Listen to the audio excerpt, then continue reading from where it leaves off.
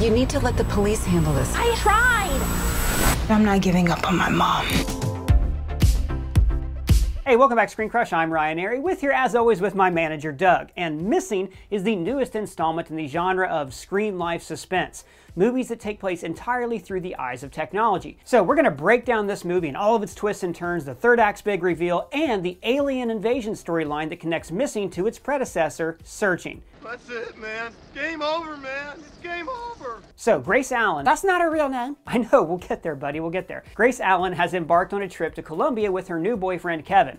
June, Grace's daughter, is supposed to pick them up from the airport when they return to the States. But when she arrives, Grace and Kevin are nowhere to be found. My mom never came home from her trip. I don't know where she is. And so begins June's search to find her mother. She uses every tool at her disposal via the World Wide Web to track her down. But along the way, June discovers a dark and twisted history about herself that her mom had been hiding from her for over a decade. But more on that in a bit. So, like I said, this film embraces the filmmaking style known as screen life. Now, I'm not a really big fan of this format ordinarily, but for this movie, it worked very well. Sure, it's a little gimmicky. Everyone's got a gimmick now. But screen life is used surprisingly well here, and it plays a major role in the film's delivery of suspense. It really keeps you on your toes. Every time you think you've cracked the case, the entire plot is turned on its head, usually via notification, a search reveal, or a live video feed. You, as the audience member, are experiencing everything firsthand along with June and her computer. I'm a computer. I'm a computer guy. So, the film opens with camcorder footage of June as a toddler playing with her father. The screen then pans out and reveals that this video is playing on a computer screen. Now, it's important to point out that this computer is running Windows Vista. He's part of Vista, my new operating system. PCs have a lot of security problems. You're pointing out Vista's flaws, cancel or allow. The use of this operating system indicates to the viewer that the scene is taking place in the past. But didn't the video camera footage already confirm that? It says 2008.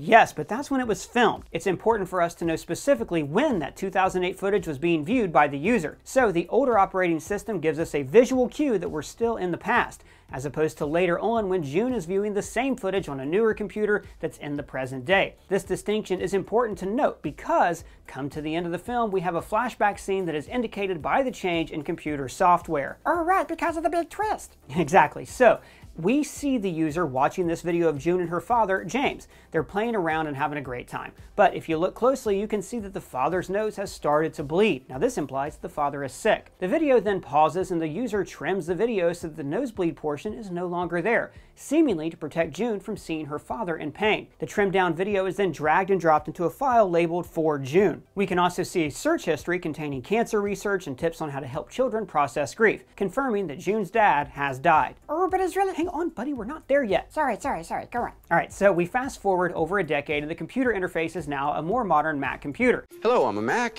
Featuring applications like iMessage, FaceTime, and various other internet and home security programs. This computer is being operated by a now 18-year-old June. She's your typical moody teenager, but she has an added layer of unprocessed grief following the death of her father all those years ago. June's having a hard time processing her mom having a new boyfriend, a boyfriend who's about to become her stepfather. I'm not gonna call him Dad. Ever.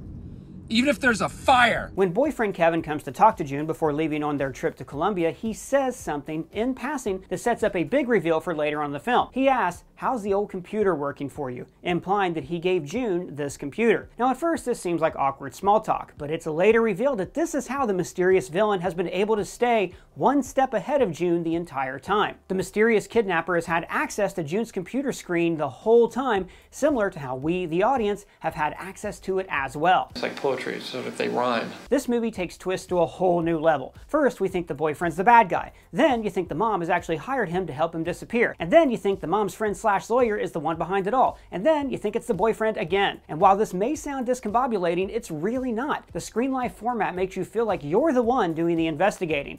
Not only does it make you second guess yourself, but it makes you third, fourth, and fifth guess yourself. And that is why this story is perfect for the screen life format. What is internet research if not a wasteland of contradictory information leading you down different rabbit holes, all in an attempt to find the truth? And that's what June is searching for. The truth. Not only the truth of where her mother is gone, but the truth of who she really is. Her dad's alive! Yes, okay, yeah, the mysterious figure that kidnapped June's mom was actually June's father, James. It's your classic. I am your father. James never had cancer, and the cancer research at the beginning of the film was really just Grace looking for an illness to tell June that her father died from. James's nosebleed wasn't because he was sick, but because he'd been snorting drugs. Tight, yeah! And the trimming of the video wasn't just to hide the nosebleed from June, but to hide the fight between James and Grace that followed it. A fight that showed how abusive James was. And when Grace finds James's secret stash hidden in a closet, she uses it as her ticket out of this abusive relationship. Grace and June are then placed into witness protection. And we learned that Grace's real name is Sarah. And side note, her new name being Grace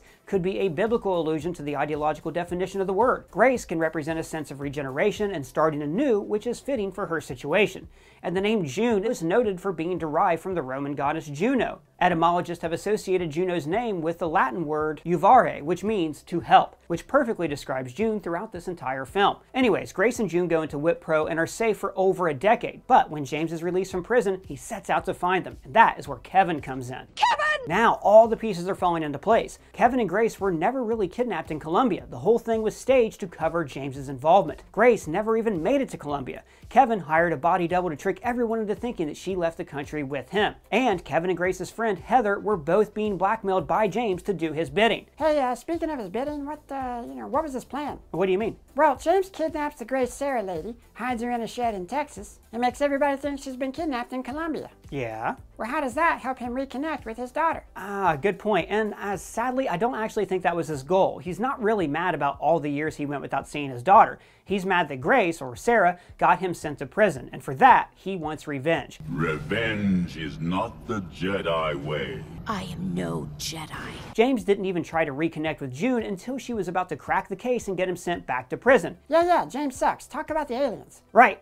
The aliens. In the film Searching, another Screen Life movie that takes place in the same universe as Missing, we see several mentions of a literal alien invasion taking place. In the background of nearly every scene, you can find mentions of this alien invasion. There's a video titled Real Footage of Alien Sightings at Sequoia. Articles like NASA has issued an advisory for approaching electromagnetic anomaly. Anomaly in the sky. Internet lights up as thousands report green atmospheric anomalies. Ex-NASA chief discusses extraterrestrial invasion rumors. NASA calls emergency meeting at White House. Defense Secretary present. Now, you could chalk all this up to a fun series of Easter eggs that don't really mean anything. After all, with Screen Life films featuring a whole lot of web browsing, the filmmakers would need fake headlines to put on articles and videos that you'd see in the background. But these alien Easter eggs aren't just in Searching, they can be found in Missing as well, making fans speculate that the next installment in Sony's Screen Life films could be taking place during an alien invasion. Missing and Searching are both about missing people being looked for. So what if the next film's missing person was abducted by aliens? Screen Life is essentially a fun take on found footage filmmaking, and we've seen that format explore giant monsters destroying the city, cults of witches and demons terrorizing suburban homes, and Dane DeHaan becoming a supervillain. You do not feel guilty when you squash a fly. An alien invasion would be perfect for the Screen Life format because, let's face it, if an alien invasion were to happen, it'd be all over TikTok. And let's not forget, one of the scariest alien scenes in all time was this. So, what did you guys think of Missing? Did it live up to the love of its predecessor? And do you think the next movie in this series could finally focus on the mysterious alien invasion? Let me know down in the comments below or at me on Twitter. And if it's your first time here, please subscribe, smash that bell for alerts. For Screen Crush, I'm Ryan Airy.